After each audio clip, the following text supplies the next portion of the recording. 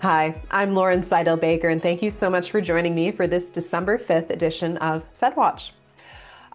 Busy week this week, starting with on December 1st, the Fed ended quantitative tightening. So that was essentially the practice of shrinking their balance sheet by letting bonds mature without replacing them.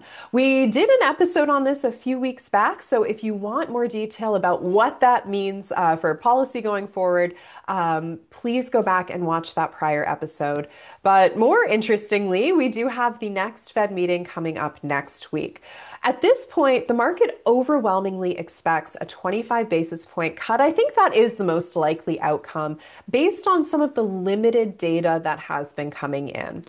Quick reminder, we did not get our jobs report today. The November jobs report was actually released until December 16th, so that will come in after the Fed's meeting next week. And also, we won't get October numbers. Simply put, the federal government shutdown happened. That data was not collected in real time, and officials say they won't go back and recollect it or estimate it. What we do have to work with is ADP payrolls. Those came out earlier this week. Not great numbers there. So at the margin, that does move us more toward a cut than away from it. Again, I will warn you that some of these private sector numbers, especially on the labor side, they can be very good indicators, but usually that's a few months later. Once we get revised or finalized numbers, they're not always the best predictor, not always exactly in line with the government sources when they first come out with those initial releases. So that takes us to another major drop in the world of data that happened, I believe it was last week. The Federal Reserve Board came out with their annual data revisions. There were some doozies in there. Generally, as we look at information here at ITR Economics, we are always looking for different data sources. So if there is one major revision coming from one set of data, we want to look more broadly to corroborate, right? What were the trends we'd been seeing? What does this data mean and what does it align with, or where might we see some risk factors? So please do expect more information coming from ITR and from your ITR economist about whether or not your sector was one of these that was a little bit more affected. Overall, we still see generally the same trajectory for the economy. This is not cause for a massive revision to all of our expectations, but we did want to give you the warning that some of those historical data sets are going to look a little bit different, especially backward looking more than a few years ago. But at the end of the day, that data is very interesting. It's probably not going to change any Fed policy going forward. Where we are looking for a little bit more change, we got some rumblings out of Washington this week. Trump came out and said he knows who he will pick for that Fed chair position. However, he's not going to tell us quite yet. At this point, betting odds are on Kevin Hassett as the next likely Fed chair pick. Very interesting character. He has both credibility with Trump and with the markets. So I don't see this as being a highly contentious pick if, in fact, this is the individual who is chosen. At the margin, he does skew slightly more dovish than current chair Powell. However, we should have expected that. Anyone that Trump will be tapping in this position would probably be more on the dovish side of the table.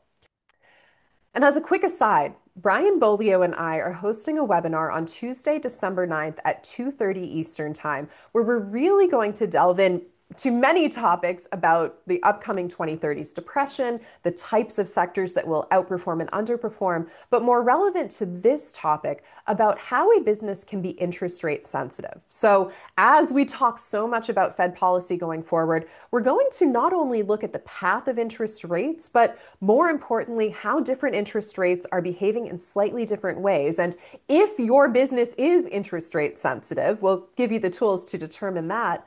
But to which interest rate might you be sensitive? There are going to be some critical breaking factors here that will affect different businesses in different ways through the remainder of this decade. The link is in the description below to reserve your seat. Also this week, Treasury Secretary Bessent came out and said that Trump should be able to veto picks for regional Fed presidents. This would be an interesting take and certainly would further threaten Fed independence. That could be a real risk factor. So as we break down what actually happened here, Bessent essentially was using this mechanism. He said that regional Fed presidents should have to live in their district for at least 3 years before they are taking office. And this seemed to be a slight dig at a lot of individuals who have historically been from or worked in New York, clearly a major market for talent of this type.